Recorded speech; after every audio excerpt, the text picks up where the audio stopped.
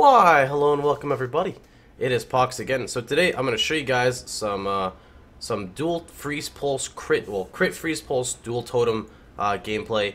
And if you guys want to see the build and whatnot, I'm going to showcase all that after. So I'm going to run a quick map for you guys, just showing you guys this is in the beta right now that I'm in. It's hardcore, not that it really matters. And I'll just show you guys my weapons, and then I'm going to jump right into it. They're pretty good. Pretty good.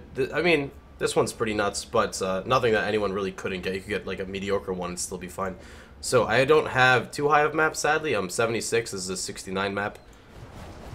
And let's just show you guys how it plays out. I really like it. It's a lot of fun. My tooltip is 15.6. I'm not really running too many power charges yet as of right now, because I don't have the proper so what I'm looking for. I don't have duration nodes yet. So once I pick up the duration nodes, since you have to now to get the power charges for the most part, it'll be a lot more fun. I'll have like a 14-second power charge with 7 power charges, will be pretty neat. So our crit chance, let's see, can I take this off? No. Crit chance with 2 charges, let's see if I can get maximum charges here. Let it fall off. It should be like 26. Where's the crit chance? Crit chance is actually 31%. Oh, that's Ice Spear. Wrong skill. 26.9% on freeze pulse without any charges.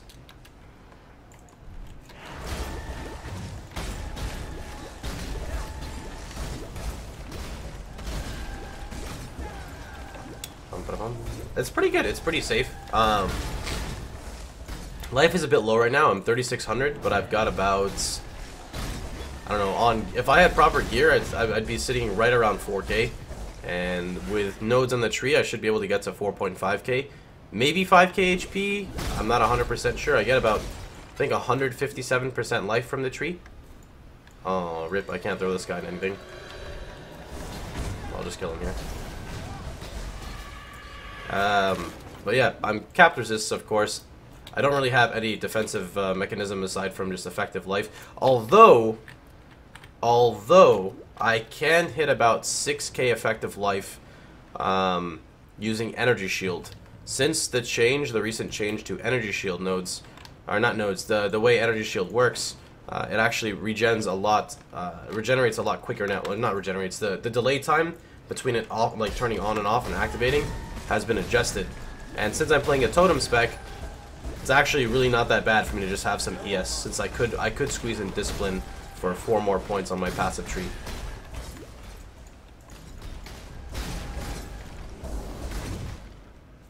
The top end on my freeze pulse, for people who want to check, you can see it right here.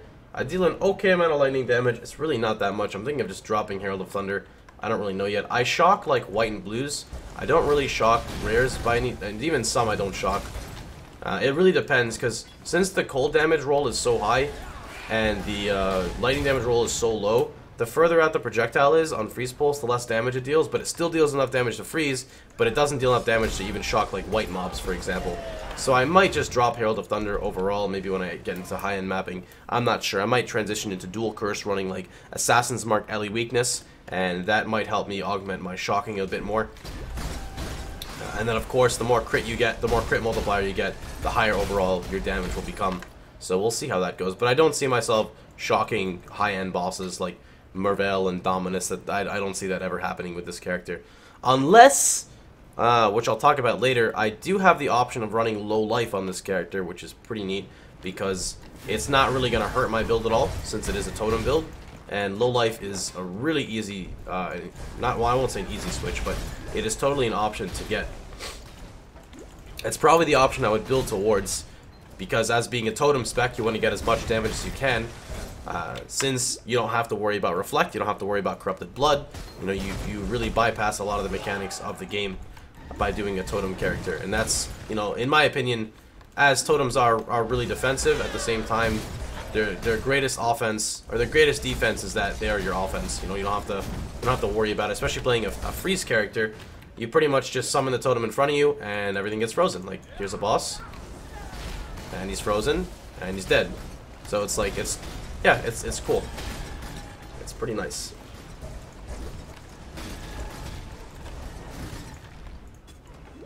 For people who want, I can post the build link in the description below. Although if you're going to copy it, make sure that you copy the build link into the beta planner, which I will also link in there. It's a data mine tree.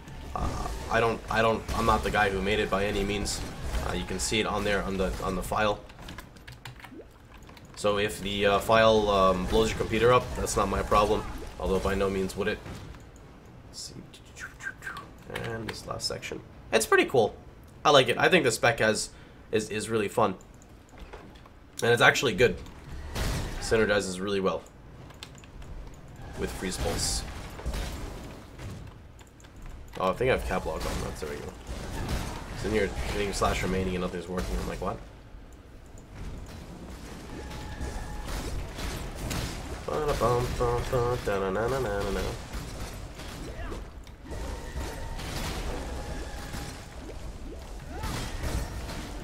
Spider Forest? Oh, it'd be awesome to show that map. Thank you for dropping now.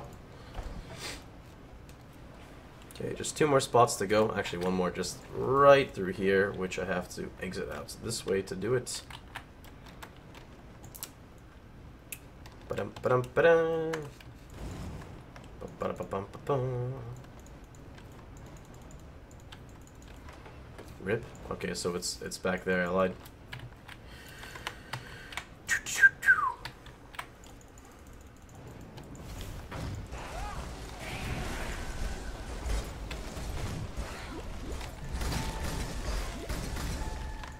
And 1 more spot. Nope, actually that's 0 remaining. Cool, full clear. Awesome. Alright, so I'm going to go ahead and I'm going to go into my gear now really fast. I'm going to go into my gear and then I'm going to talk about the spec I'm running and things that can be added, things that can be changed. Might be a little bit of a repeat as the last video, but this one shows, you know, higher level gameplay and whatnot. So let's get into it. Here is the gear that I'm currently using. Alright, so the gear I'm currently using, I've got Wand A, which is spell damage, spell damage, spell damage. It's like, what's, I don't know, 60% spell damage or something like that. 2, 3, 4, 50, something like that.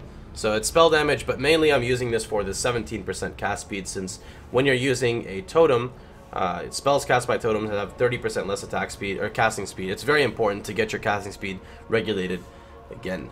Next one is a pretty good one, 90% plus spell damage. Okay cast speed, very good crit roll, so that's why I'm dueling wands right now. I've got another one I'm going to drop out that trades essentially 17% cast speed for a bunch of crit multi. I don't know if I'm going to do it, maybe, I'm not really sure. The damage will be nice for freezing bosses later on, but I don't know if I can give up 17% casting speed right now. 5 link I'm using is Spell Totem, Cold Pen, Freeze Pulse, Hypothermia, and Faster Casting. I need to get a quality Faster Casting. Quality Freezing Pulse is really required in this build. If I had to say like the 2 required items that are necessary to make this build work, I guess it would be 3 things. A 5 link, B, Freezing Pulse quality, and C, the Rain of Splinters jewel. So those are 2 things that are like super important. Shut up, Diablo 2. Alright, so next let's go into a couple other features on this character. My gear is pretty basic, you know, my rings, they're just nothing really, it's just all res and a little bit of life. My second ring, again, is all res, or sorry, it's just life, mana, a little bit of res. Amulet actually really good. I rolled, I don't know, 20 amulets till I finally got one that's good.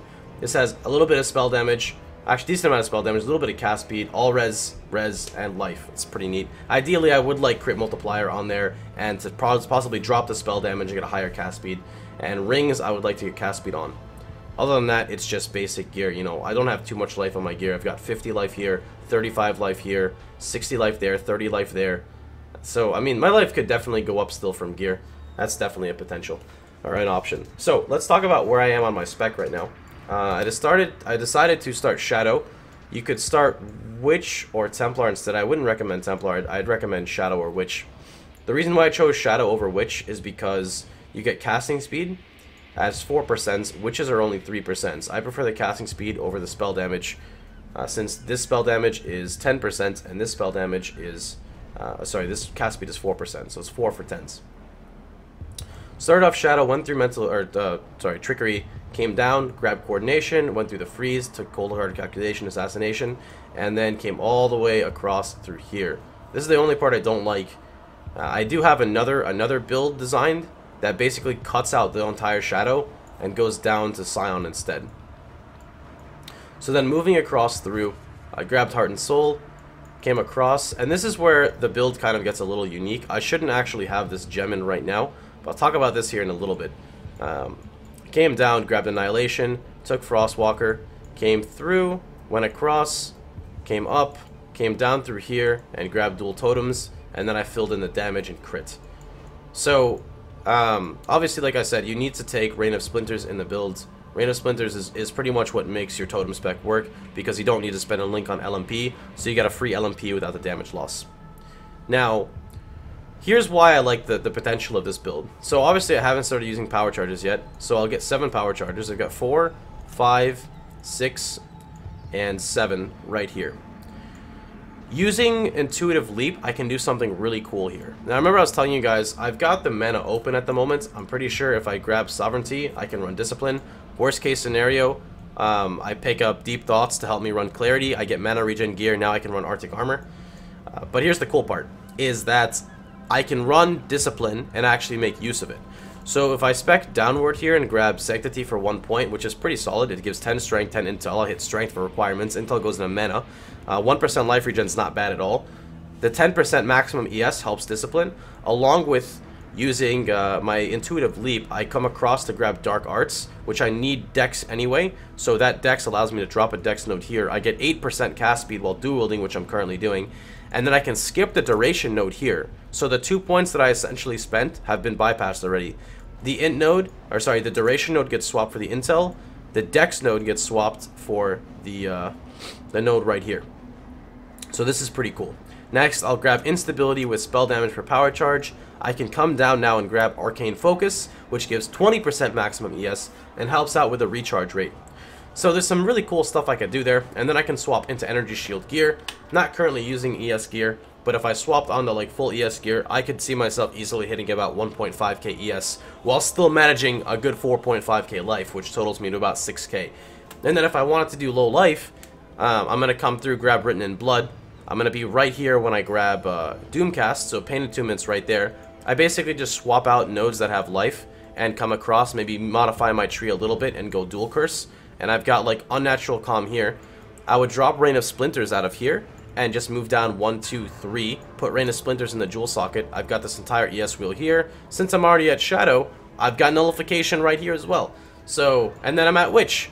So I could, I don't really know how I'd go to, actually no, I'd probably just grab Arcane Focus here. Or you could start Witch, and then you could grab all of it like this and come in, and then skip this. So some really cool options that are happening with my character right now, and I'm really, really happy for it, you know? I know a lot of people had their disbeliefs when shotgunning was kind of removed, that Freeze Pulse and a lot of other skills that relied on shotgunning would get hit really, really hard with the nerf bat. But I think that it's actually doing pretty well. You know, you guys let me know what your thoughts are about it. But I am really, really, really enjoying the character, so hope you guys enjoy it too. Hope you guys have enjoyed yourselves. Remember, if you have any questions, just leave a comment down below. And if you enjoyed the video, feel free to like, share, and subscribe. But with that being said, I'm out. Hope you guys had a wonderful time. And remember, you can catch me streaming at twitch.tv/PoxDaily. Have a good one, guys.